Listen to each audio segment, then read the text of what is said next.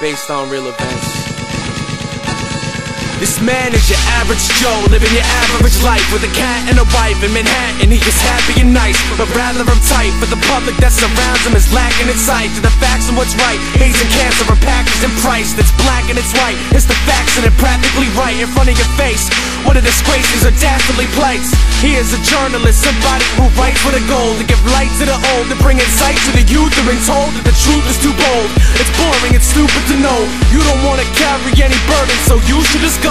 That's not a fallacy. David worries every night that he may be assassinated for the things he writes. It's happened before to Martin Luther King and Kennedy. The outspoken and intelligent are shot and left to bleed. Things are pissing him off now. He's gonna rally about it, be a rebel, rabble, rouser, right and wrongs the crowds around him. David was a native to Middle America, dated his neighbor.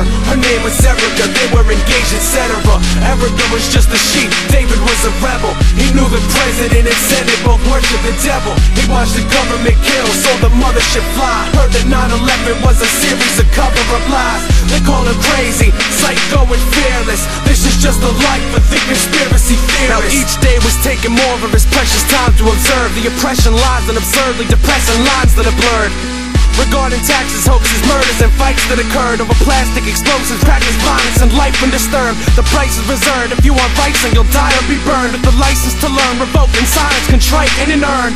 That's what he heard and knew from hushed up injustices. Tragically certain views and facts are brushed under the rug and shit. Crimes without punishment, innocent life sentences, victims of live censorship, systems that hide evidence, ignorant blind presidents, hidden from pride, devilish ministers, white medicine, ain't it the lies sedatives, rid of the white presidents, favoring false equality, administering aids to eliminate our poverty, rape our economy, a puppet's what Obama be. This was everything that David learned from out the Psalms he reads. David was a native to Middle America, dated his neighbor. Her name was Erica. They were engaged, etc.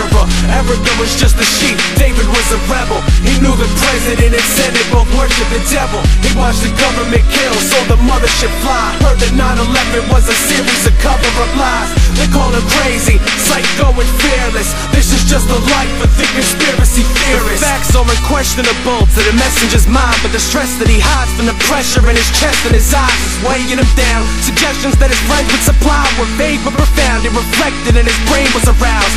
Tempted to try what they mentioned, he went straight into town and he waved at the crowd full of rage with a sour, crazed little smile. Put on his mask to hide his face when he raced through the thousands of people around him. He could taste that he's taking them down. Everyone doubted him, they called him insane and a coward for dodging the war and making all these complaints about power.